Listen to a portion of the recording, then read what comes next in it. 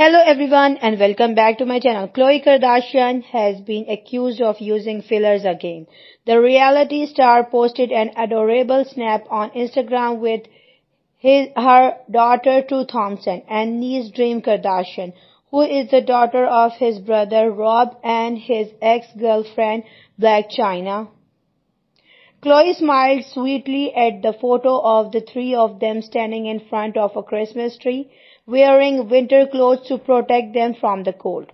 However, some fans looked beyond the innocence of the picture and instead zoomed in on Khloe's face, noting the differences and claiming that she looks unrecognizable.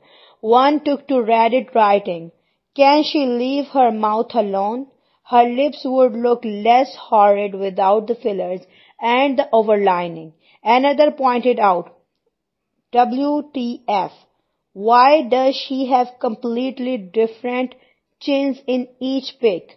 While a third added, "Who is that?" A fifth accused, "She needs to stop fillers. Her lips look so bad and she looks so unrecognizable in every pic."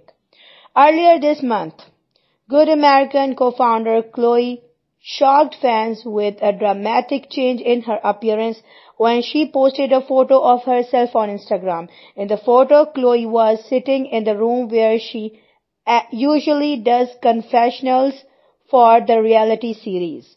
Khloe wore a full face of makeup, including filled-in eyebrows, smoky eyeshadow and mascara, pink lips and tonal lip liner. She accessorized her look with large silver stud earrings, a silver necklace with a dangling cross, and a black clutch that appeared to be lying next to her.